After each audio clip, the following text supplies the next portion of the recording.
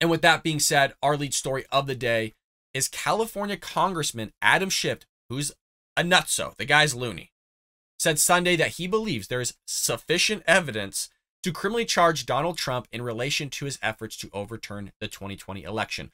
Look, even if there was some sort of evidence to actually put this man behind bars, I don't think the evidence is sufficient enough. But again, this guy's loony, folks. This whole January 6th clown show, theater performance that they're pulling here is just ridiculous. It's a bunch of shenanigans. Schiff's dramatic statement on CNN's State of the Union, of course he's going to detail it out on CNN, came one day before the House January 6th Select Committee, to which he belongs to, is poised to release an outline of its extensive investigation. Sure it is. Report on the U.S. Capitol attack, which has been linked to 9 deaths, including the suicides of traumatized law enforcement officers. The committee is expected to use its last meeting on Monday to refer Trump, as well as others, to the U.S. Justice Department in relation to former president's attempts to reverse his 2020 defeat to Joe Biden.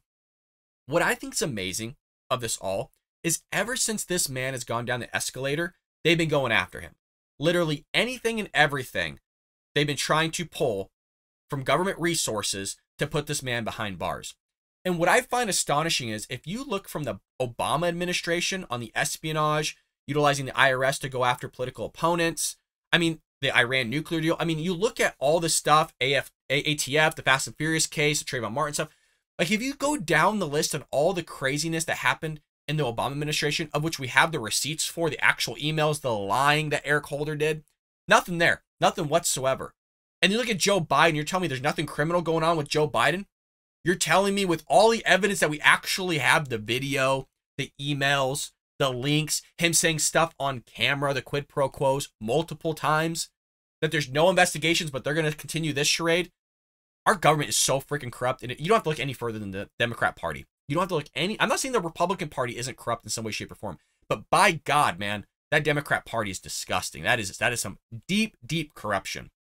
During this final meeting, the panel is expected to outline an executive summary of its findings, propose legislative recommendations, because who the hell is going to take recommendations from freaking Adam Schiff and the other lefties on that panel, vote to adopt the report, and then vote on possible criminal and civil referrals. Schiff is one of 9 members, 7 of whom are Democrats like him, serving on the January 6th committee, meaning 7 of the 9 are loony bin folks. They're crazy. They're psychos. The political referrals involving Trump are expected to involve obstruction of an official congressional proceeding, as well as conspiracy to defraud the United States. Oh, God. Conspiracy to defraud the United States. Unbelievable. Look at the guy that's in office now. If you want to talk defrauding the United States, look at the guy that's freaking in office. The guy that was sending our own petroleum reserve to a province in China that his own son has investments in.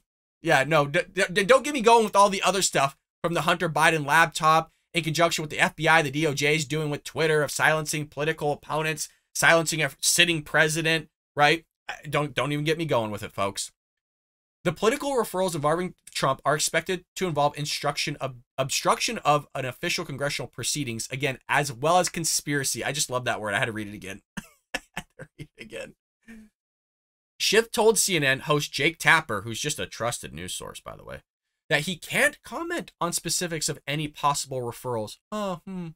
Because Adam Schiff's never been known to lie before. That's way out of his ballpark. The predicted criminal referrals are effectively symbolic. Yes, you heard that correctly. I'm trying so hard not to laugh because this is such a freaking clown show. The predicted criminal referrals are effectively symbolic because Congress can't force prosecutors to pursue charges. Quote, I think the evidence is there that Trump committed criminal offenses in connection with his efforts to overturn the election. And viewing it as a former prosecutor, I think there's sufficient evidence to charge the former president. Tapper asked Schiff whether this was enough to secure a conviction. Well, I don't know. Mr. Former Prosecutor doesn't know if it is or isn't, but there's sufficient evidence here. Like I said, this is all theatrics, folks. This is all political. Well, I don't know what the Justice Department has. I do know what's in the public record. The evidence seems pretty plain to me, but I would want to see the full body of evidence if I were in the prosecutor's shoes to make a decision, but this is someone who in multiple ways tried to pressure state officials to find votes that didn't exist. This is someone who tried to interfere with a joint session, even inciting a mob to attack the Capitol, which is false. That has been proved false time and time again, but they're going to keep pushing it. If that's not criminal, then I don't know what is. I don't know. Why don't you look at your own party, man? Like, since its inception of all the criminal activity you guys pull all the time, but you won't investigate your own party. Asked whether he thought Trump would face criminal charges, Schiff said this: the short answer is, I don't know. It's just, you got, well, maybe, I have no idea, but you have this whole January 6th committee, you're an insane loony bin, and you don't even know this? It's, like I said, it's such a charade. It is such a joke. But it's not going to stop them from pushing this. Wait till he runs again. It's just going to continue and continue and continue. I mean, how, you have to really look back and just look at a holistic view of Trump in general. He's had the weight of the federal government and state governments, by the way, on him since he went down the escalators, and they haven't found anything. Let that sink in. There has never been enough evidence to indict this man, put him in front of a grand jury, or put him behind bars or anything like that. Out of everything that we've seen, can you imagine, just for a moment, that we had half of what the government's doing to Trump on Hillary Clinton or Joe Biden? Just the skeletons in that closet, folks, would come spilling out. Just half the effort, but they won't do it. It's amazing. It's so one-sided, and it's so out there in the open, and nobody cares. The Democrats don't. Literally, Democrats, people that vote that direction, don't give a two until it happens to them, and it will. It will happen to them. I'm telling you, when that shoe's on the other foot, they're going to try to kick it off quicker than you've ever seen before. That simply should not be the case, but I find it hard otherwise to explain why, almost 2 years from the events of January 6th and with the evidence that's already in the public domain, why the Justice Department hasn't moved more quickly than it has. Because they haven't found anything, Schiff, you idiot. But they're going to continue to push this. And it's not just coming from Schiff.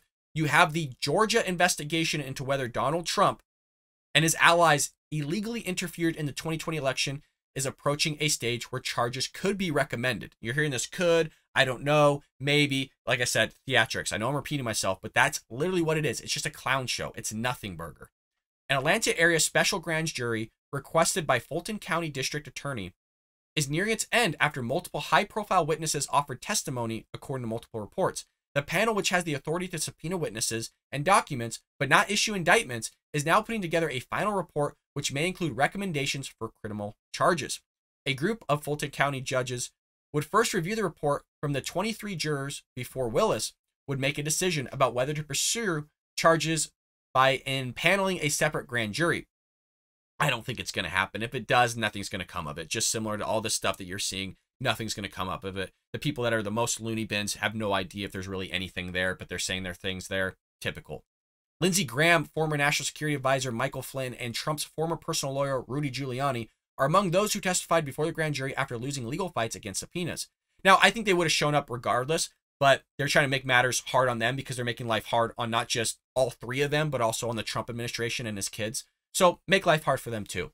Willis, a Democrat, began an investigation after the surfacing of a phone call audio, which we've heard this time and time again, and we just covered it with Adam Schiff, recording which Trump pressed Georgia Secretary of State Brad Raffensperger to find 11,780 votes, enough to reverse his election loss to now President Joe Biden in the state.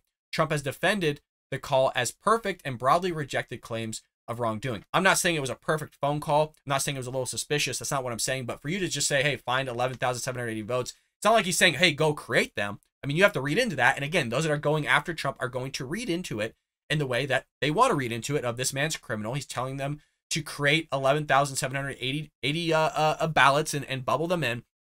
But what's amazing about this, they're going to do an investigation on a phone call, but they're not going to do an investigation of what took place during the actual election where you had a dude that has a cognitive mindset of a gnat sitting in his basement and somehow winning the election. Even though there's actual records that show that people voted from places that don't physically exist. They're out in the middle of the desert. They're literally properties that where a freeway is built. There's dead people that voted. There's some shady business going on. They're not going to look at that, but they're going to look at this. Little corrupt? Just a little bit.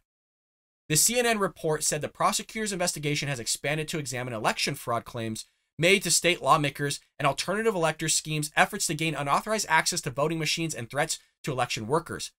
These alternative electors, along with Giuliani, have been informed that they are targets of Willis's investigation. But like I said, they're not going to go after anything else, part of the Democrat side of stuff. It's just all GOP. GOP officials have insisted the court filings that they did not break any laws and signed certificates declaring themselves as Trump electors to pave the way for Trump had legal challenges in Georgia managed to overturn the results. So there's a lot of stuff that's coming out here. It's a theatric. It's all smoke, no fire. But let me know what you think about this in the comments below. I have a feeling you're all siding kind of where I'm at on this. It's a nothing burger. It's theatrics. Can't wait for it to be done. When he runs in 2024, there'll be more. Trust me, folks. I hope you enjoyed that clip from the Bald Brad Show. If you did, make sure to hit that subscribe button so you can stay up to date on all our future content.